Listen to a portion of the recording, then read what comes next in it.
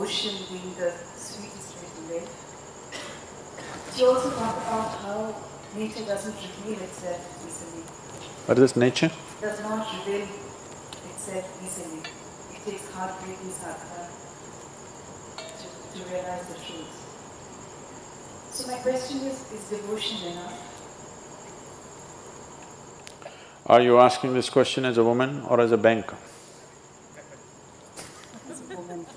If you're a woman, devotion is enough. If you're a banker, we need to do head-breaking, heart-breaking sadhana.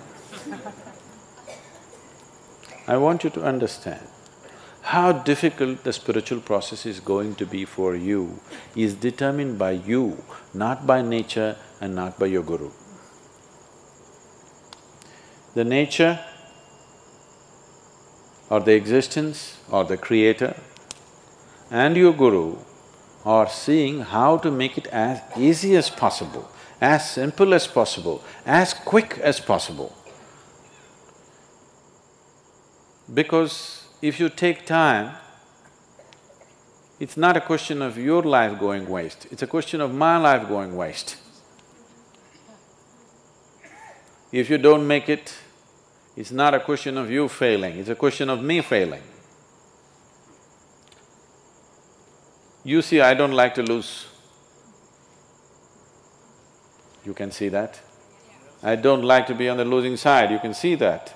You must see how I drive on the street, I don't like to be on the losing side.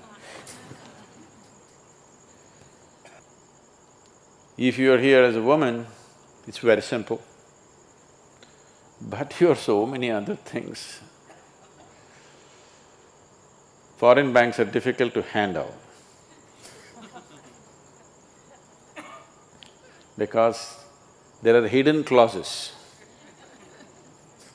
In every agreement we sign, there's a hidden clause, printed in microprint, that it takes a lifetime to read them.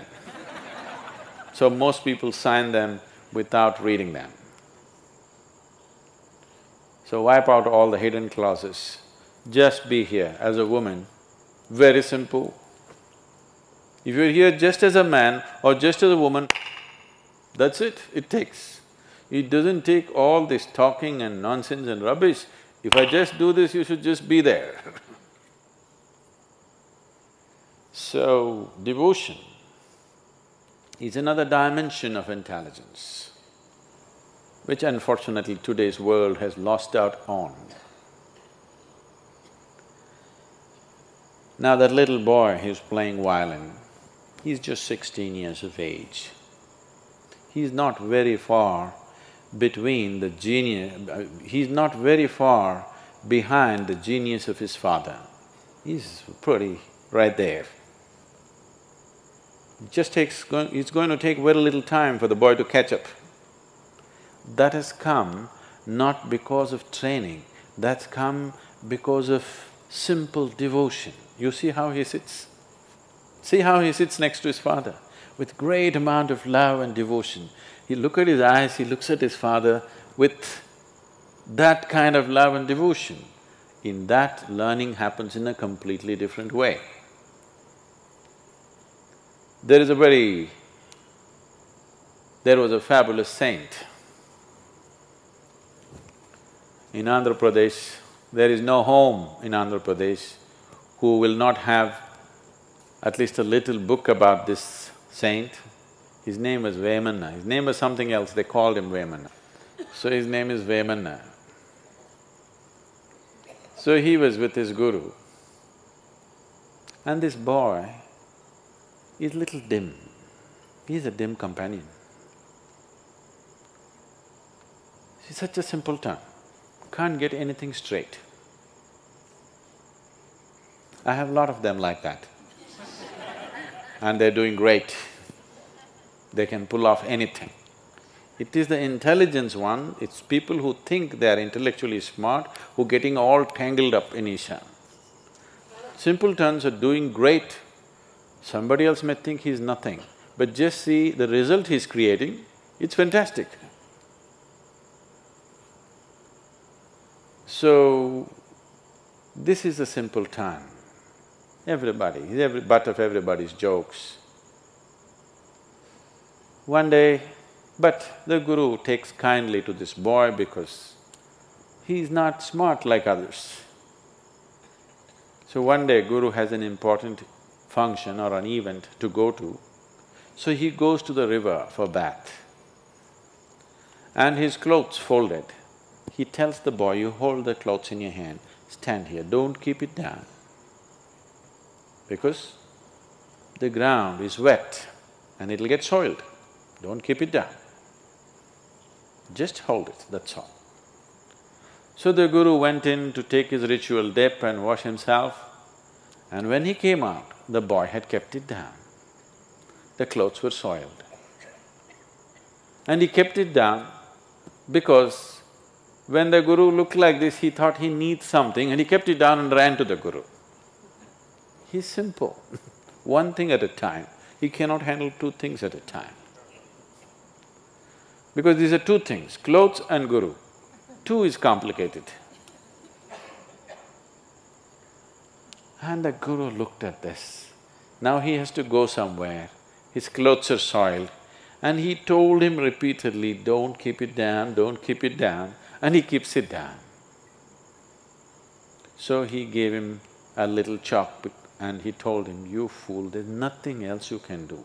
Sit here and write just Rama, Rama, Rama on this rock, nothing else.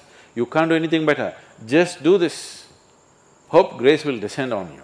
Just sit here and write Rama, Rama, Rama, just over and over again on the same place. The boy felt so ashamed, so pained, because he let down his Guru. He told him so many times, but somehow he cannot get it.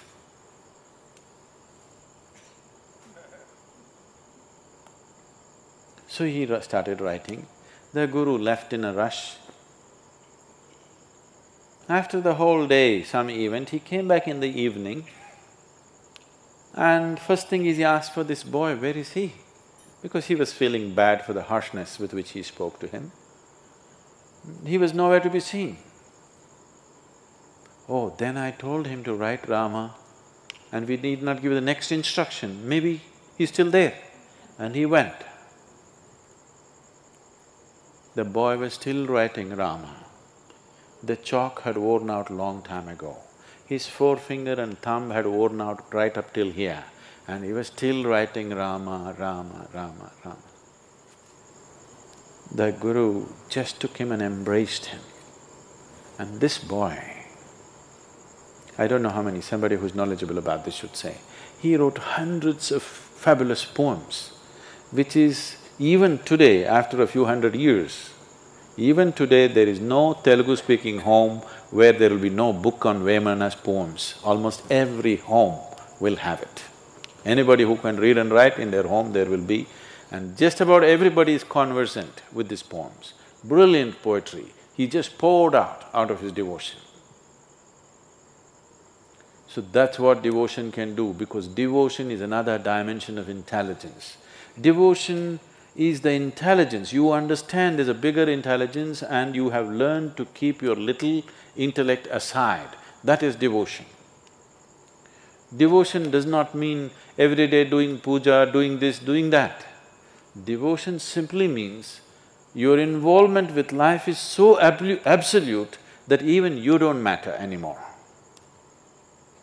Your involvement with what you have taken up is so absolute that who you are does not matter, then you're a devotee. Devotion means you're devoid of yourself, that's devotion.